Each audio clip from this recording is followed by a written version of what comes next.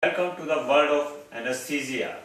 Today I am going to discuss the positioning of the patient and anesthesia. Anesthesiologist shares a critical responsibility for positioning of the patient in the operating room.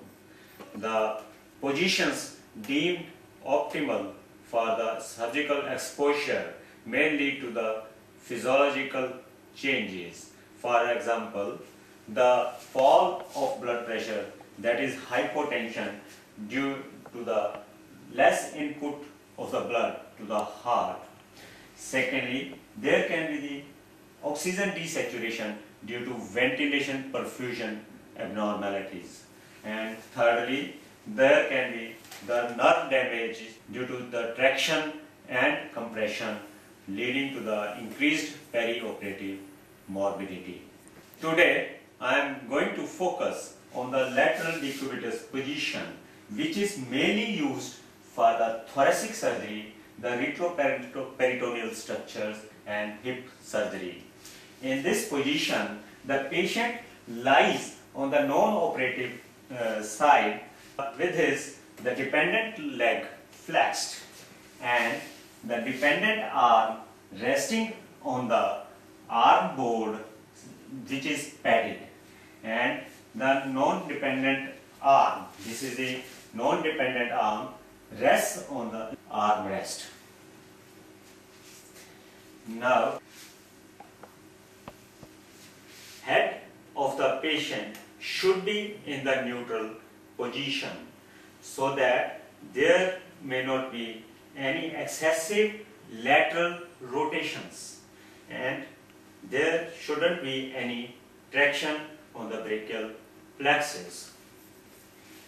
Secondly, we should see the lower ear of the patient, which may not be folded or which may not be under pressure.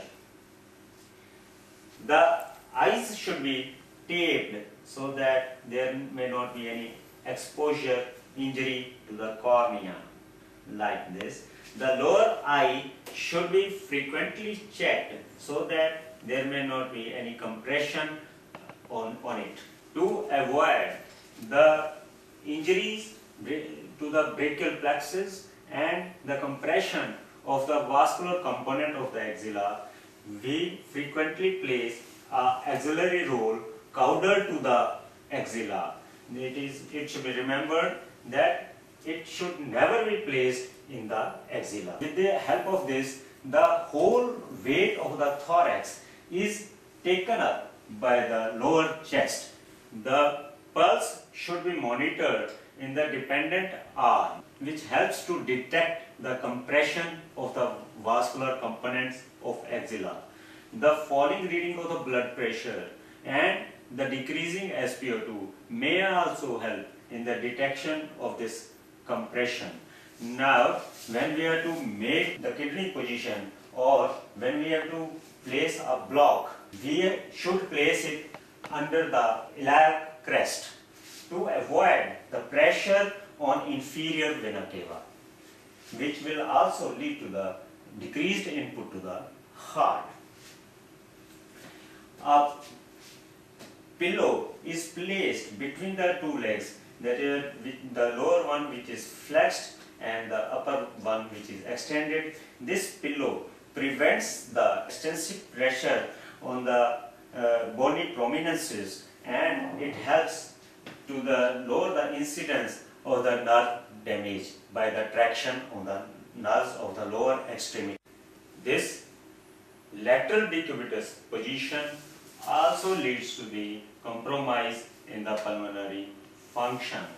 In this position, due to the combination of weight of lateral mediastinum on the lower lung and the disproportionate pressure of abdominal contents on the dependent dome of diaphragm, leads to favorably the overventilation of but the perfusion of the underventilated dependent lung increases due to the effect of gravity.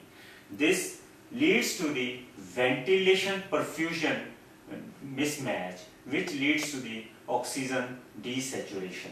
To conclude, proper positioning of the patient requires the cooperation of anesthetist, the surgeon and the nurses for the proper exposure of the surgical area and to ensure the safety and well-being of the patient. The patient should be placed in a position that he would tolerate when he is awake. That is the best position for the patient during anesthesia and surgery. Thank you.